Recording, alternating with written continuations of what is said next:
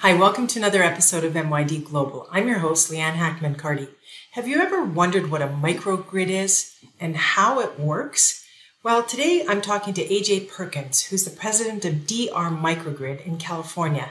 As a native Hawaiian, he has a good background in this area, and he's been working a long time to figure out how to help communities and businesses and individuals back up their utility network when things might go wrong. So stay tuned as I talk to AJ and learn more about his solution and microgrids in particular.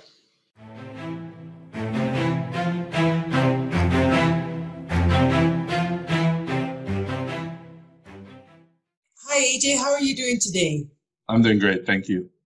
Good. Well, thanks for taking the time to educate the audience a little bit about microgrids and nanogrids. Before we get started, maybe just tell us a little bit about your background, what you've done in the past and what you're doing today. Sure. I was born and raised in Hawaii, so when we talk about resiliency, I actually make this comment often. In the islands, we actually don't have a Hawaiian word for sustainability because it's really life. It's that's what it is for us, right? You got to take care of the land, take care of the people, take care of each other. So, it's really a lifestyle for us. So, especially when you grow up in the middle of the Pacific Ocean, 2,500 miles away from the next landmass, you really need to work hard to take care of everything around you, right? So it was definitely a great life for me growing up. Our family goes back, to the kings and queens. So it's really a part of who we are as a people, right? Now you move me into California. My background is in business. It's not in energy.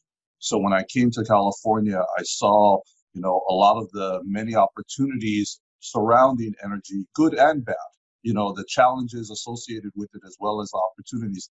And that's where I decided to really take a dive into it. And I about 4 or 5 years ago, I decided to jump in and start, really at the ground, just really saying, okay, how do I learn about the industry? I mean, even to the point where I'm in people's homes, talking to them about what their problems are. I was dealing with, commercial and industrial clients and, working with Lockheed Martin Energy. And, we were the number one aggregator for Lockheed Martin Energy, in some of their programs. And you talk about fast track education, that was it. So it was really good because we had a lot of really interesting customers that presented some really solvable problems.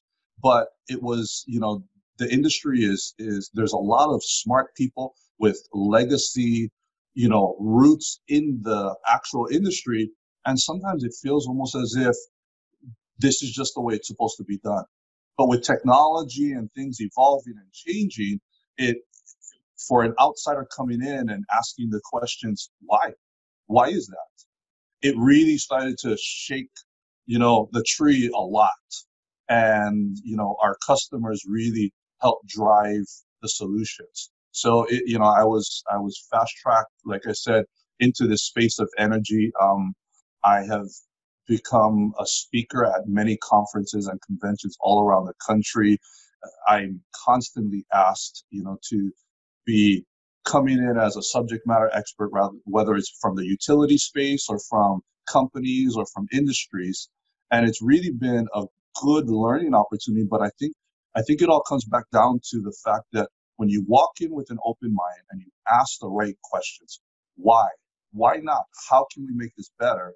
It creates people, trying to figure out different and better solutions. Now that you're in California, I know that you're doing a lot of work in the microgrid area. So can you just explain what exactly a microgrid and I don't know if it's the same as a nanogrid, but if you can kind of explain the concepts?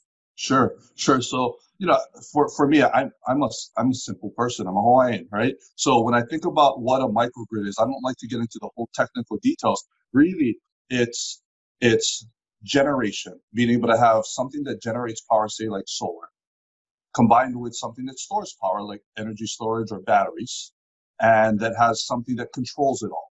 So that if the power ever shuts off from the main grid, you can still operate in what they call island mode. And that's really what defines the ability to have a microgrid. ability to generate power, store power, and if you ever get cut off, you still can continue to keep the ice cream cold. Primarily, when we first started bringing microgrids to businesses, it really was for resiliency. When we work with it was a biomedical facility in San Diego, they had diesel generators as backup. And they're like, AJ, we've been doing cancer research for 25 years. We can't have a shut off. So, their diesel generators weren't giving them the comfort that they needed. So that's where they're upgrading the facility to put solar and batteries and controls to be able to give them the constant power that they need. Some of the power needs were also up and down, where they would get these brownouts. People talk about blackouts, but we also got to look at brownouts where you've got these surges of power. We worked with an auto manufacturer, and they said anytime they had a brownout, all of their equipment down in the basement would explode, basically. So they would have to replace all this new equipment because there was a surge of power that came through. So to give them this consistent, reliable, and resilient power was what it was. But what we have since done is we've actually taken the microgrid and created a revenue source from it. Because most people think of microgrids as being utilized in times of emergency, when there's a blackout, right? We've actually used it in times of need, in that when the utility needs power, say a demand response event, when everybody's AC is on in the middle of summer, and they ask us to shut off equipment so that we can earn revenue from it. Instead of shutting off air conditioners and lights, I just take my microgrid and island the building. So it is unique, but it creates a better opportunity for the utility, and definitely a better opportunity for the business owner as well. So when you're promoting these, when you're going out and selling this kind of solution, where are you thinking the best bang for your buck or the best potential is going to be for microgrids? Is it on an island? Is it anywhere? Like where? I'm just curious as to where you see the ideal market for this kind of solution. So, it's funny because, the conversation that you're having is really different than what a lot of other people have, in that we first started out with resiliency and the thought about emergency and things like that. And the one thing that people, are looking at now in this day and age with COVID, stay-at-home orders, all of these things. I mean, I've got families running multi-million-dollar companies out of their home. Right? So if the power shuts off, because we've got wildfires right now. I mean, just last night, they're talking about a fire off the 405 that's scorching 30 acres and all this stuff. So the utilities in California now have the ability to shut off the power to stop the spread of wildfires.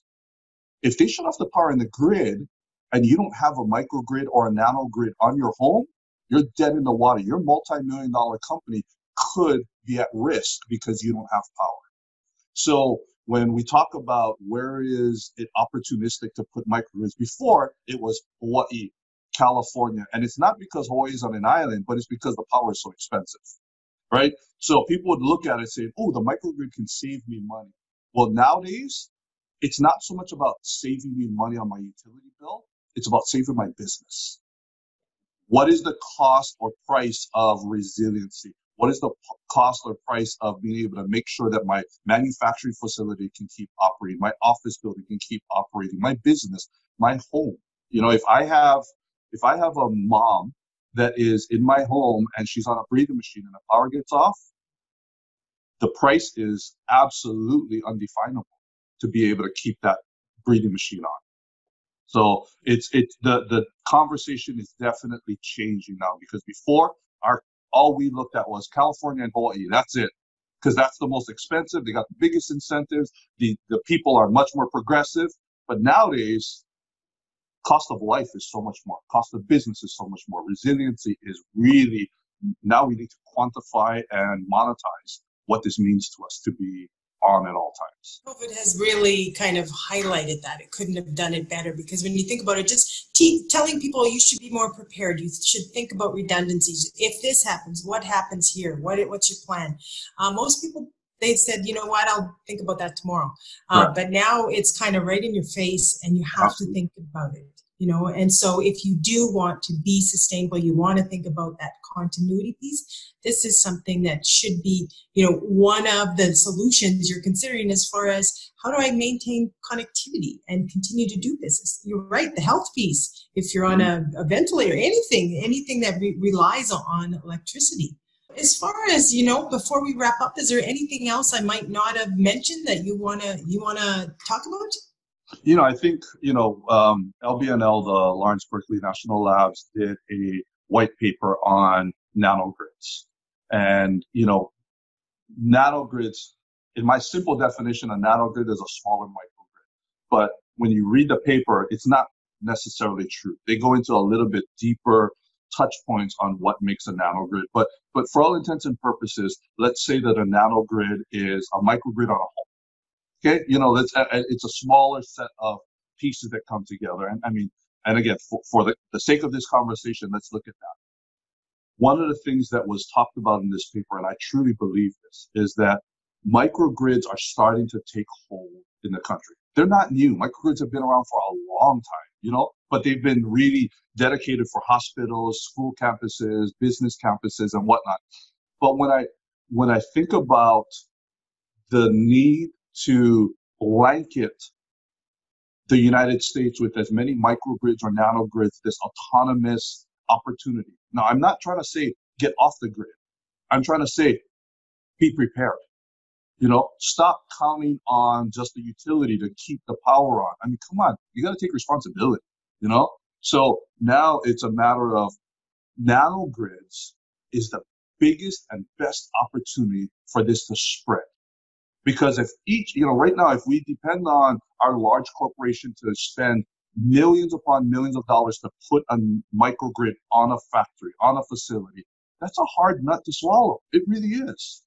But if I go ahead and take the responsibility to say, I got to protect my family, and I'm going to make the investment, instead of just putting solar is not the solution anymore. It really isn't. Sun is up for this many hours of the day, right? So we need to create an opportunity to protect our family. So if everybody takes the responsibility to say, I'm going to protect my family, I'm going to make the investment and do this, or I'm going to tell my neighbor and my neighbor and my neighbor, it starts to spread where it's not a matter of trying to just save money. I'm protecting my family, my community, everything about what we are. And I think that's the thing that we need to do. So for me, I don't care whether you use me or somebody else, just make sure you get it done.